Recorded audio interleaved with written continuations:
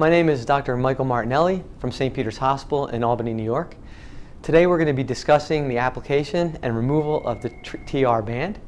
The TR band is used to apply low pressure hemostasis at the site of the radial artery access and sheath. We'll discuss the importance of the Barbeau and the reverse Barbeau test as it pertains to placement of the TR band.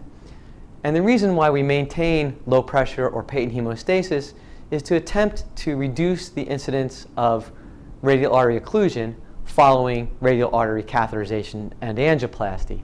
Although radial artery occlusion is thought to be rare and mostly asymptomatic, it is important when we are dealing with reaccess of the radial artery at a future time. Low pressure hemostasis or patent hemostasis enables blood to flow through the radial artery while compression is applied in order to reduce the likelihood of radial artery occlusion. To assist with managing hemostasis, Terumo has developed a dual balloon radial artery compression device designed to help manage the cessation of bleeding from the access site under low volumes of pressure. In addition, the TR band allows the user to control the pressure applied by incrementally titrating air throughout the recovery period. The TR band is unique in that it can manage two important elements concurrently and consistently: hemostasis and maintenance of low pressure.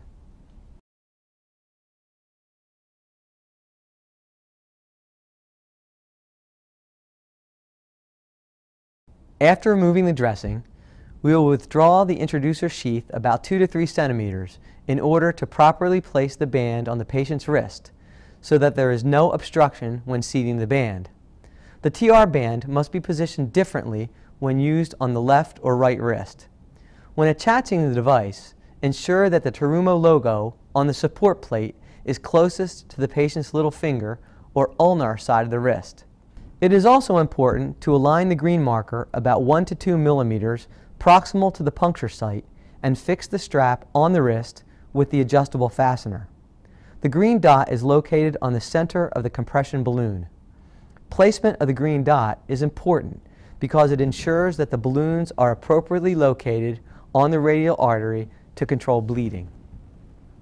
Now that the band location is properly secured, I will fill the inflation syringe with 15 to 18 mL of air and slowly inject the 15 of 18 mL of air into the air port of the TR band and simultaneously remove the radial sheath.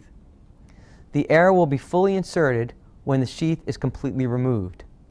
The goal is for bleeding to cease when the sheath is completely removed from the patient's artery. Once we have fully inflated the TR band and confirm that bleeding has stopped, we will now ensure patent hemostasis. We will do this by removing 1 cc per second while keeping an eye on the access site to watch for bleeding.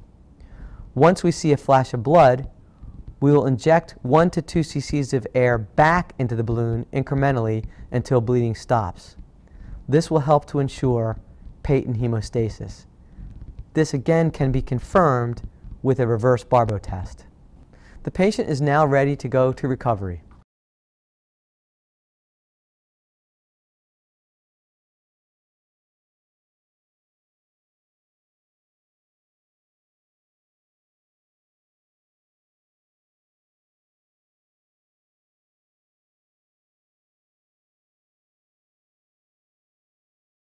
When it is time for the TR band to be removed, we will begin by removing the air in the balloon to check for hemostasis. I will start by removing 3 to 5 mL. Since I have not seen any bleeding, I will continue to remove air from the balloon.